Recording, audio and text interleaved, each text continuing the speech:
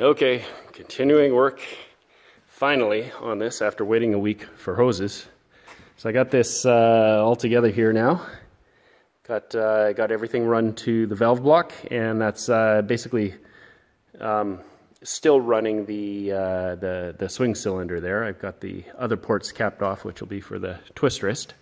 So everything worked out pretty good with my hose lengths. I'm going to be a little tight with the body work there. It'll be rubbing on that, but that's okay. Less than ideal, but anyway, it'll work. So I still got to run the hoses from there down, around, up, and to here. So I've got those hanging over there, but the more important thing here, I'm kind of testing my travel. I was getting my hose lengths here for this thing, and I am hitting here, and I'm not quite at full stroke yet, which sucks. So I'll have to redesign that a little, but we'll get it. This end, yeah, I think that's going to be okay. As I said, I'm working on getting my hose lengths here. I asked him not to crimp the ends on the one, but I guess he didn't get that note because I need a cutter about there. So, oh, and I decided for the thumb here, there's my cylinder strapped more or less in place. I'm going to actually, instead of running a quick connect and then have hose whips on the cylinder here that I would connect in here and then swap those over to the quick connects on that thing, I think what I'm going to do is just plumb in T's here and run that directly, T's with a valve. Somebody's mowing the line. So I'm going to do that, and then when I want to use a twist wrist, I don't have to disconnect anything here. I'll just flip the valves closed there, and that'll isolate the thumb cylinder. And then I don't have hoses dangling everywhere, which will be better, I think. Make things cleaner. I think I'm going to go for it. So I've got a couple valves on order, and I got some T's that I'll have to cut and weld into that tubing there, but that's where we're at now. I'm going to try and get these hose lengths here, and what do I got, 3/4 to 4. Yeah, I think I can make it back in there and at least drop the hoses off for the hydraulic shop to cut and recrimp there. So I think that's all going to work okay. Okay, got a couple more hours in after work here today. Got a little bit more done, made a little bit more of a mess after the, I think my last clip here. I remembered, oh yeah, I got a PRV I got to throw in here on the thumb circuit so I don't break anything. So that involved getting a few more hoses and figuring out a return line to the tank. And I found something way down there that has a plug in the end of that return line there. So that should be fairly simple, we're hoping, to tap into, but that's of course draining the whole tank, so I've got to make that probably a two-man job so that I don't drain my entire tank while I'm trying to fit fittings on there. So I got to clean this up a little bit, but that's more or less how she's gonna work. And what else here? Oh yeah, so over at this end, as I mentioned, I wanted to tee in a couple of valves there for the thumb to isolate the thumb so that I don't have to swap back and forth. And I managed to pull those off, chop them apart, and weld a couple T's in them, and even got some paint on them. So tomorrow I'll be able to throw those back in. So making good progress. I got my hoses here now. That's for the tilt cylinder, and those connect up to the other end of those pipes over there. And what else? Oh yeah, I picked up a pressure gauge here so that I can test for pressures, set my relief pressure. And to do that, I put a couple T's in here with ports there so that I can tap in pre and post PRV here, pressure reducing valve, and adjust as necessary. So that's it for today, I do believe. Yeah, I think I'm going home. I'm starting to get hungry. Time to call her a night. Check in later. All right, so I finally got the last of the hoses, got everything hooked up. What moves that? The pedal moves it. And everything works. I even got the hoses hooked up the right direction the first time. That is awesome. Very excited about that. Now I wish I could go dig with it, but we're building a thumb for it right now. So trying to get that done. I got a little bit of a clearance issue. Right in here. That hits, so I gotta do a little bit of clearancing there, but that's not a big deal. We can clean that up a bit and get the last bit of rotation out of that. So, excellent. I like that. All the hoses clear, got length's good. So what I gotta do yet is set my relief pressure. This is more for the thumb, but yeah, the swivel works perfect. And I had to make a little fitting down there to go into that plug, but it all worked out good. Welded that up. So that's it for now. All right, we got a thumb built there. It even works.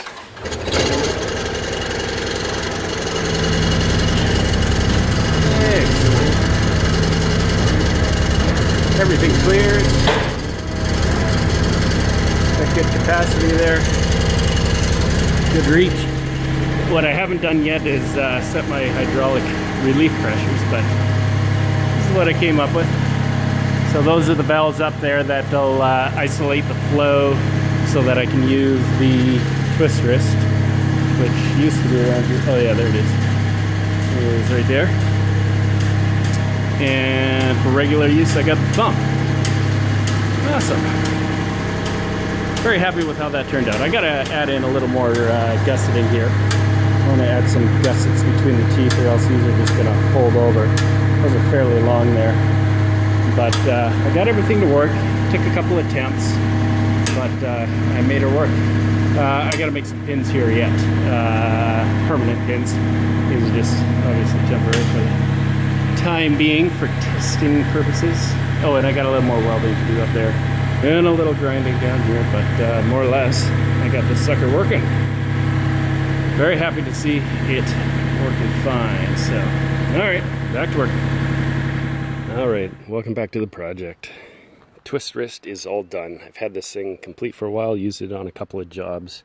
Man, everything on this works great. I'm really, really happy with how everything functions and how it all turned out.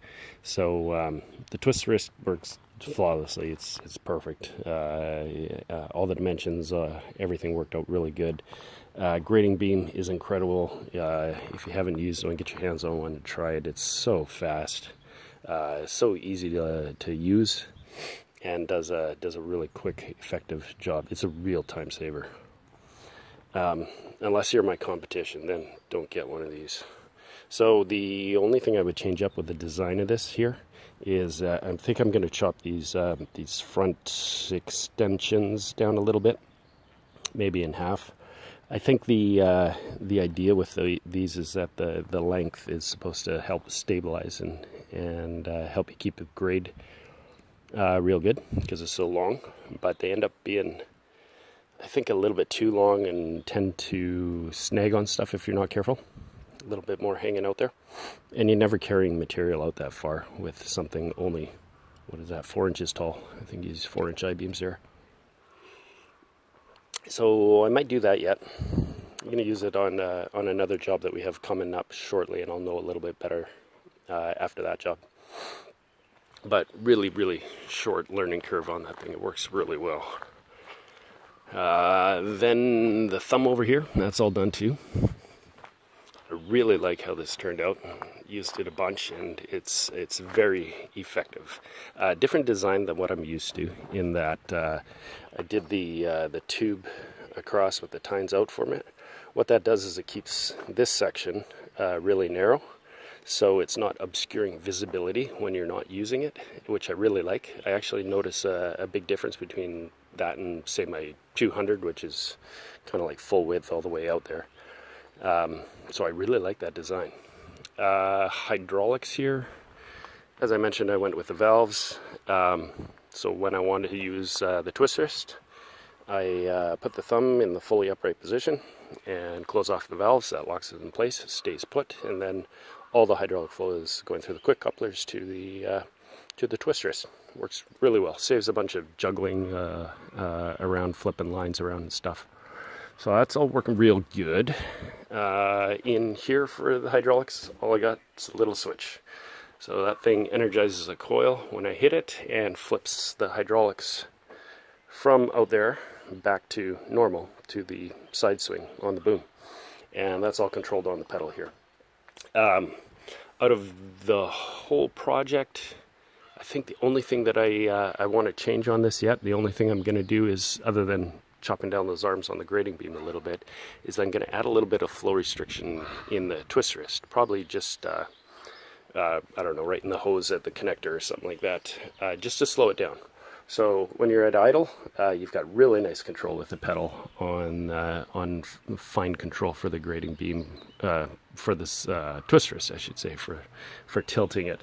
However, in real life, you're never running at idle when you're working. So it's a little bit more touchy than I'd like. You make it work. You just end up kind of tapping or bumping the pedal to get it to the angle that you want, but it makes it difficult for fine control, like say if you were trying to change the angle as you were grading. So a little bit of flow control there, I think will do the trick. Pressure's worked out real good for the relief valve. Everything works perfectly for that. I might even bump it down a little bit, and it's pretty low already, but I still got tons of grip with it. So that's it for that project. That's all wrapped up. The next thing I'm working on right now is a new bucket, building a grating bucket. So this one here is 21 inches wide. That's the one that came with the machine. I got a little 12-inch trenching bucket. Not so little. It's actually kind of huge. It's a heavy-duty bucket. So that gives me 12 inches. Machine's about 5 feet wide. My grating beam is about 5 feet wide. And the grating bucket that I'm building is going to be, I think, 40 inches inside, like 42 to the outside of the cutting edge on the front there. And that'll kind of expand the capabilities on this thing here too, and allow me to actually bale some material and grade some material. So that'll be real nice. The 5 feet wide is great, but it's good for open surfaces or open areas. Getting in tight to things like foundations and that, it's not the greatest.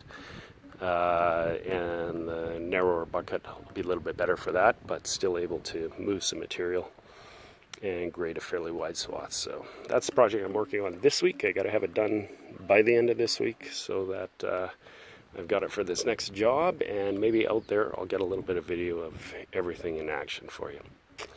Thanks for following along on the project. We'll catch you later.